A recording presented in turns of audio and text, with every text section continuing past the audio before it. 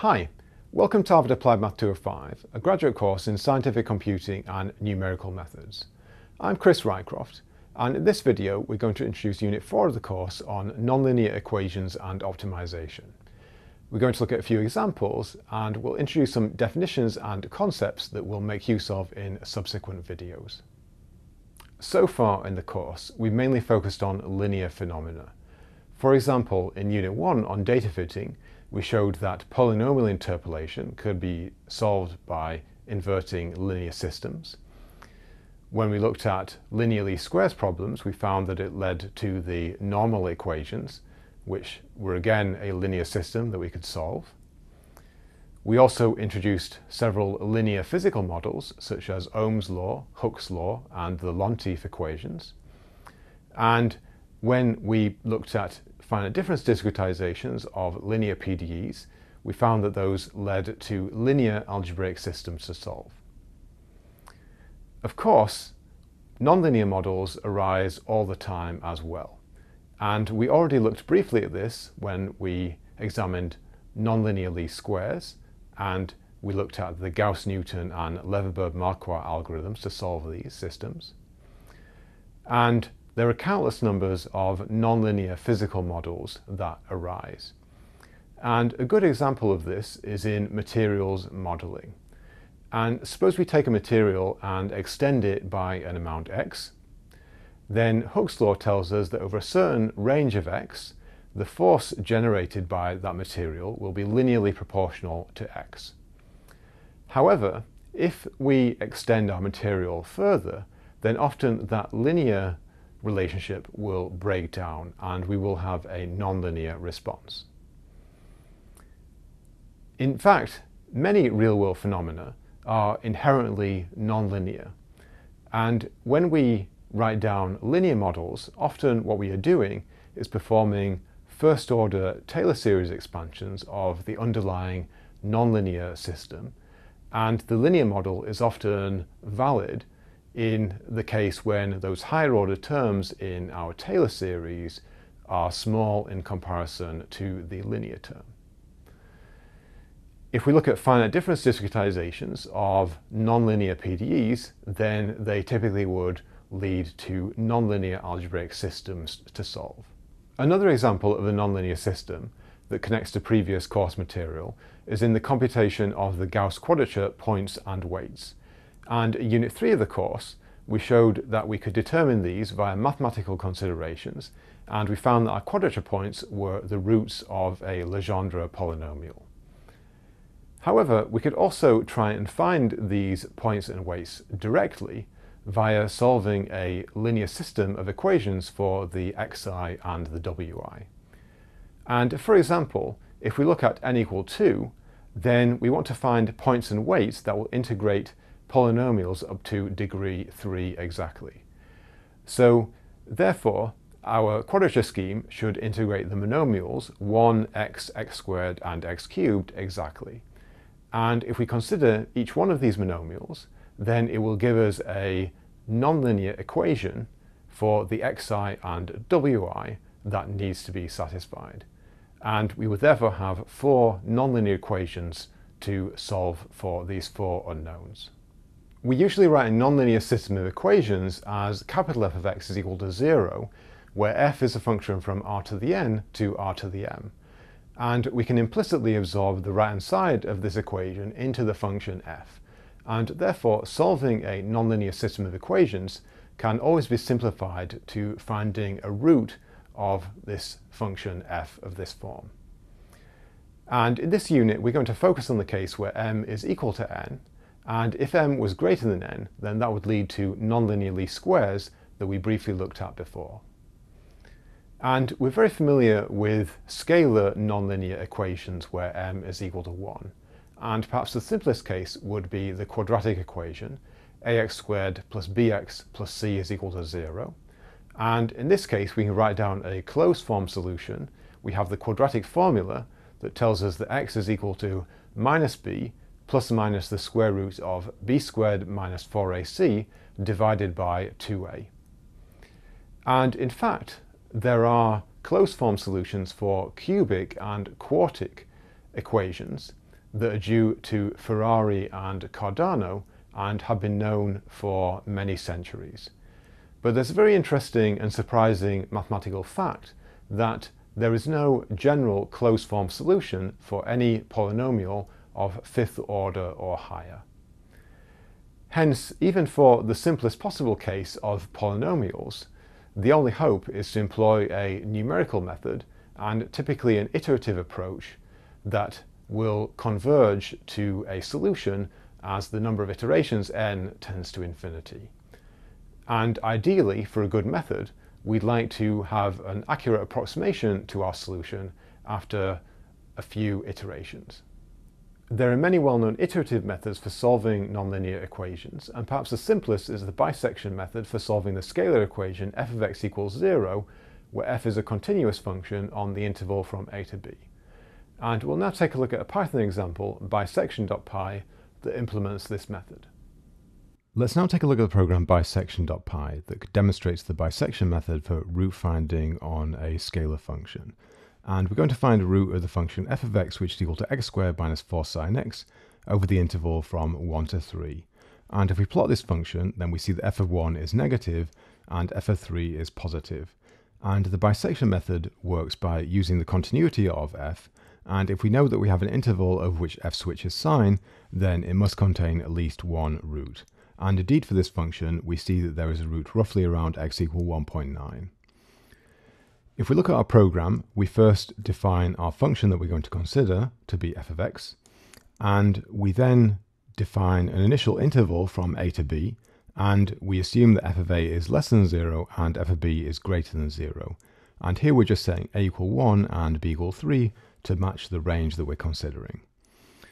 And we then perform the bisection search. We calculate the midpoint c between a and b, and we evaluate f there. So on our first iteration, c will be equal to 2, and we can see then that if f of c is less than 0, then we must have a root between c and the upper interval limit of b. And if f of c is greater than 0, then we must have a root between a and c. And in both cases, we're therefore able to halve the size of our interval that contains our root. And in the program, we then redefine either a or b to be equal to c in order to do this. We keep on repeating this procedure until the size of our interval falls below some tolerance, and here I'm using the value of 10 to the minus 8. And we'll finally print out an estimate for the root to be the midpoint of the final interval. So let me now go ahead and run this program. And if we look at the first few steps that this program took, we started with the interval from 1 to 3, and then we bisected it to the interval from 1 to 2, and that's because f of 2 is positive, and therefore we know that our root must be between 1 and 2. On the next step, we would evaluate f at 1.5, and we see here that f is negative at 1.5, and that would allow us to halve our interval to 1.5 to 2. And we repeat this procedure, and we can see that the values of the lower and upper limits become closer and closer, and we end up with a good estimate at the end of this program for our root at 1.93375. So let me now rerun this program and output the results to a text file that we can plot in GNU-plot. So I'm now going to overlay the positions of the lower and upper limits that we used during the bisection search.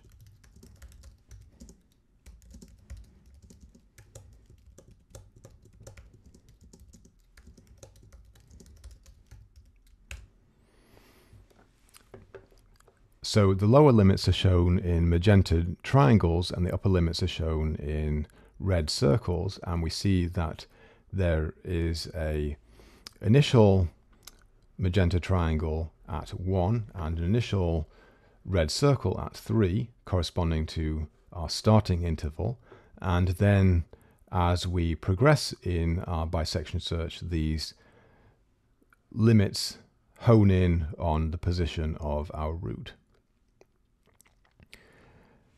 An important question is to ask how many iterations we would need in order to find our solution to a given tolerance.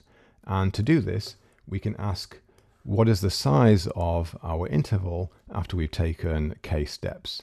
And suppose we wanted to reach a tolerance level epsilon, then we could see that we will want b minus a times 2 to the minus k to be approximately equal to epsilon. And therefore we would require that k is approximately equal to log 2 of b minus a divided by epsilon. And therefore we see that the number of steps required scales logarithmically with the accuracy level, and this is good performance that can be quite practical in some cases. Bisection is a robust root finding method in one dimension. It has the advantage that if we have a continuous function, f, and we know that f is negative at one point and f is positive at another point, then bisection is guaranteed to find a root. However, bisection doesn't generalize easily to 2 or more dimensions. In addition, bisection is rather crude since it only relies on the sign of the function evaluation, and it doesn't incorporate any information about the magnitude of that function evaluation. In this unit, we're going to look at the mathematical basis for several alternative methods that will generalize more easily to n dimensions. We're going to look at the fixed point iteration and also at Newton's method. And in some cases, we'll see that these methods can give us better convergence than the bisection method. Another major topic in scientific computing is optimization, and this emerges in all kinds of different areas in science, engineering, industry, finance, economics, logistics, and so on. And many engineering challenges can be formulated as optimization problems. For example, if we were designing a racing car, then we might want to design the car body to maximize downforce. If we were designing a bridge, then we might want to minimize the weight of the bridge structure. And of course, in practice, it's more realistic to consider optimization problems with constraints. So we might want to design our car body to maximize downforce, but having a constraint on drag. We might want to design our bridge to minimize weight, but having a constraint on strength. In addition, optimization problems, both constrained and unconstrained, emerge naturally in science. And many physical systems will naturally occupy a minimum energy state, and therefore if we can describe the energy of our system mathematically, then we can find that minimum energy state via optimization. Recently, there have been a number of efforts to apply techniques from scientific computing to understand biological phenomena quantitatively using optimization. And we could use computational optimization to study phenomena such as fish swimming or insect flight, and in those studies we can often reproduce the behavior that we can see in nature. And this gels with the idea that evolution has been optimizing aspects of organisms via natural selection over millions of years. An excellent example in this area is the work of Marcus Roper, Rachel Pepper, Michael Brenner and Anne Pringle, where they study the shapes of spores for Ascomycete fungi. And when these fungi release spores, they are explosively ejected from fruiting bodies, and they have to pass through a thin layer of stagnant air surrounding the fungus in order to be carried away by the wind. And as the spores pass through this layer that's several millimeters thick, the aerodynamic drag that they experience is a substantial factor. And in this study, the authors first used optimization methods to predict the shape of an object that would minimize drag. And they then showed that for a number of different spores, the shapes closely matched this prediction from optimization. So optimization can be a powerful tool in biology. However, it's worth noting that in some cases, it can be very complicated to match evolution to optimization. If we think about natural selection and the success or failure of one particular organism, that can be a very complicated function of many aspects of how it interacts with its environment. And we may frequently see forms in biology that are simply good enough for a particular purpose. However, as this study shows, sometimes certain aspects of living organisms can be well explained through optimization. All these problems can be formulated in the following way. We want to optimize, i.e. maximize or minimize, an objective function over a set of feasible choices. And mathematically, we can define this as follows. Given an objective function, f from Rn to R, and a set S contained within Rn, we want to find an x star in S such that f of x star is less than or equal to f of x for all x in S. And it suffices to consider only minimization, since maximization is equivalent to minimizing minus f. And we call S the feasible set, and that is usually defined by a set of equations and/or inequalities which are referred to as the constraints. And if S is just equal to Rn, then the problem is unconstrained. And the standard way to write an optimization problem is to say that we want to minimize f of x for x in our feasible set S, subject to constraints g of x is equal to 0 and inequalities h of x is less than or equal to 0. And here f is a function from Rn to R, g is a function from Rn to Rm, and h is a function from Rn to Rp. As an example, let x1 and x2 be the radius and height of a cylinder respectively, and we might want to minimize the surface area of this cylinder subject to a constraint on its volume. And therefore we want to minimize the function f of x1 and x2 that's equal to 2 times pi times x1 times x1 plus x2, subject to the constraint that g of x1 and x2, which is equal to pi times x1 squared times x2 minus v, is equal to 0, where v is the volume of the cylinder. And we'll return to this example in this unit, and we'll show how we can solve this using Lagrange multipliers. If f, g, and h are all affine, then we call our optimization problem a linear program. And here the term program has nothing to do with computer program, but instead refers to logistics and planning. And we call a function q of x affine if it can be written as a times x plus b for some matrix A and some vector b, and therefore q is linear plus a constant. And linear programs emerge in many different fields and are particularly commonplace in the social sciences.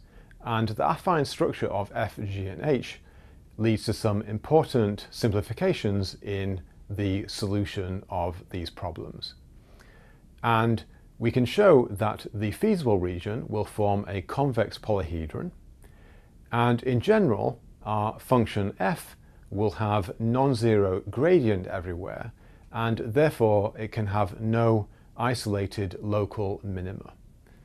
Hence, the global minimum of our optimization problem will lie at a vertex of our convex polyhedron, defining the feasible set, and we can therefore make use of specialist algorithms that can check the vertices of this convex polyhedron. If the objective function or any of the constraints are nonlinear, then we have a nonlinear optimization problem or nonlinear program. And in this unit, we're going to look at several different approaches for nonlinear optimization. And optimization routines typically use local information about a function to iteratively approach a local minimum. And in some cases, this can easily give us a global minimum. So for example, if we look at this parabola and we apply our optimization approach, then we might iteratively find this local minimum, and that will indeed be the global minimum in this case. However, for more complicated functions, that might not be true. And if we look at this function, then we could imagine that our local optimization routine could get stuck in one of the many local minima that is not the global minimum. And it's worth noting that for a completely general function, global optimization is extremely difficult. And to demonstrate this, let's look at this function where we have a broad local minimum and then an isolated feature where we achieve the global minimum. And we can imagine that our iterative optimization approach might take several samples of our function and completely miss this global minimum. And it would be very difficult for our optimization approach to detect that other than making a very large number of samples of our function. So even in one dimension, finding global minima can be difficult, and if we move to many dimensions, then the problem can become even harder. And here I'm showing an example of a two-dimensional function, and we're looking at contours of this function, and here we could have a whole array of local minima. There are robust methods for finding local minima, and these are the main focus of AM205. Of course, global optimization is very important in practice, but as demonstrated, it can be difficult to guarantee that we've found a global minimum. Sometimes, if we're able to place certain constraints on our objective function, then that can allow us to ensure that we have found a global minimum. And there are also a number of techniques that we can use that often rely on heuristics or stochastic sampling that can more reliably find global minima. And some examples are multi-start methods, where we apply local optimization techniques but from many different initial starting points, simulated annealing, and genetic algorithms. And we're not going to look at these in detail in AM205, but if you're interested in these, there is another course, Harvard AM207, where a number of these topics are covered in more detail.